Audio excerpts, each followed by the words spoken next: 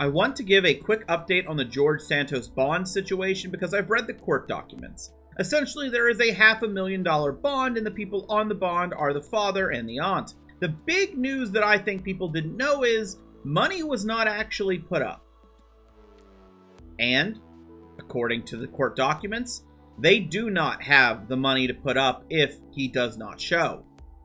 The father even asked, is he allowed to leave the country? The answer is no. And the judge did ask, is he in contact regularly with his son? And the answer to that is no. He only talks to his son about once every month and a half. So when people were wondering, where did the dad and the aunt get this money? They didn't. But if George Santos makes a run for it, they're on the hook.